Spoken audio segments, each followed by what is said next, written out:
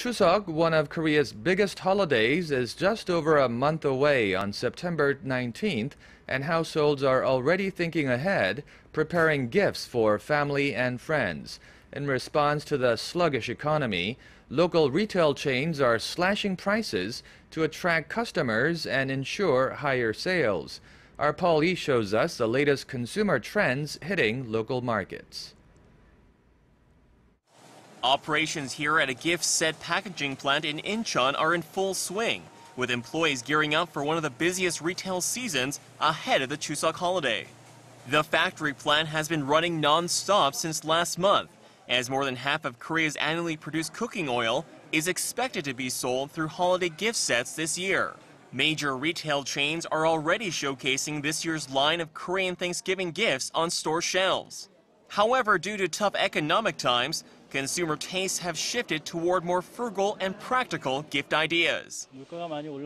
Since the cost of goods has gone up, I'm thinking of getting medium to low-priced household items. Things like toothpaste or cooling oil are what I have in mind right now.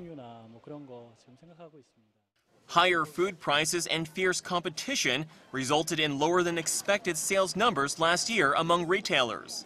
It's prompted many local companies to shift their pricing strategy in order to hit the $20 to $30 sweet spot on the majority of their gift sets. In particular, gift sets with apples and pears will see a price drop of up to 20% compared to last year. Popular products such as Hanu or Korean beef will also benefit from a price cut of up to 10%. The price of other traditional gifts such as dried yellow corvina and anchovies will remain unchanged on year, as an outbreak of red tide has devastated local fish stocks. Meanwhile, products with mushrooms and mixed nuts will see a sharp price hike.